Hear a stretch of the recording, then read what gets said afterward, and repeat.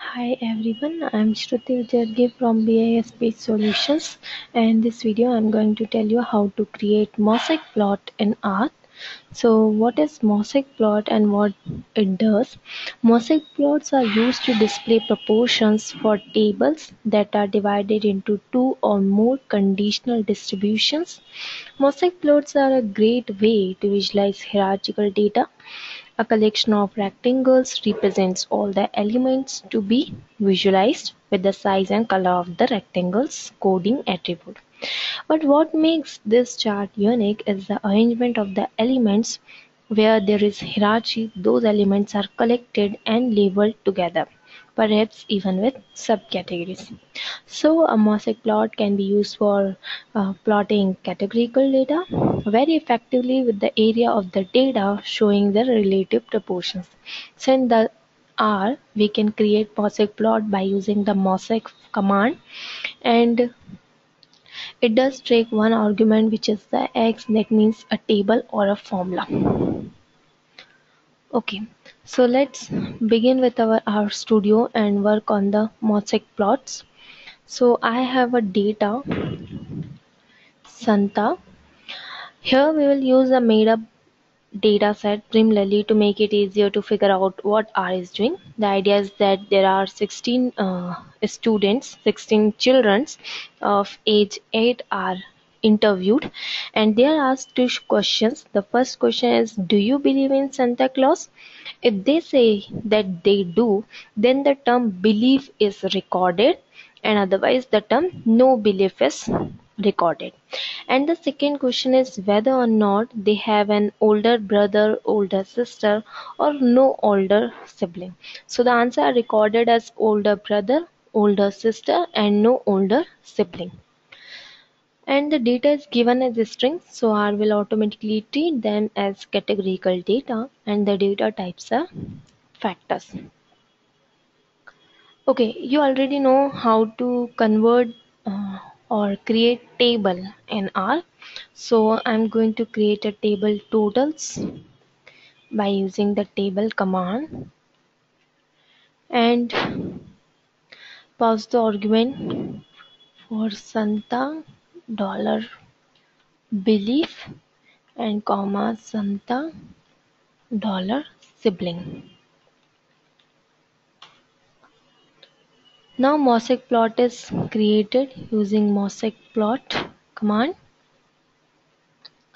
and this totals passes argument. Then you can give the title to your plot by using the main argument. I write older brothers. Okay. Then XLAB for naming the x-axis, belief in Santa Claus, and YLAB for giving name to y-axis, older sibling. Now you can see here the mosaic plot is created. Here is the belief column and here is the no belief, and there are older sister, older brother, and no older sibling for the belief and for the no belief students or childrens. You can also colors the plot can be specified using the call argument or col argument. The argument is a vector of colors used for the rows.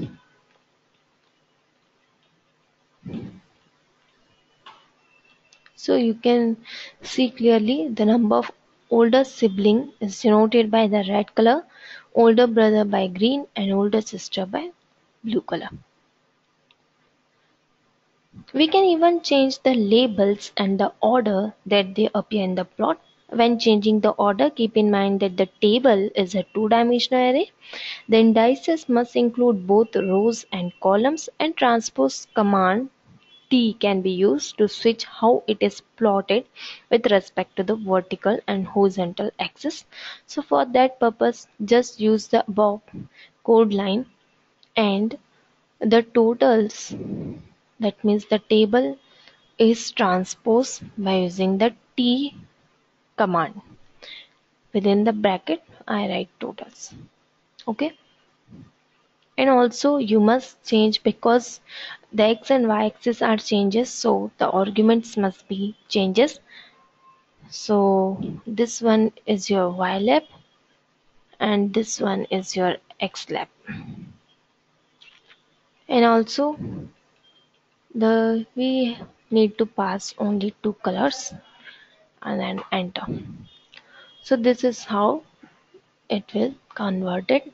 The number of older sibling, older brother and older sister, and number of belief and non-belief students are there. So mosaic plots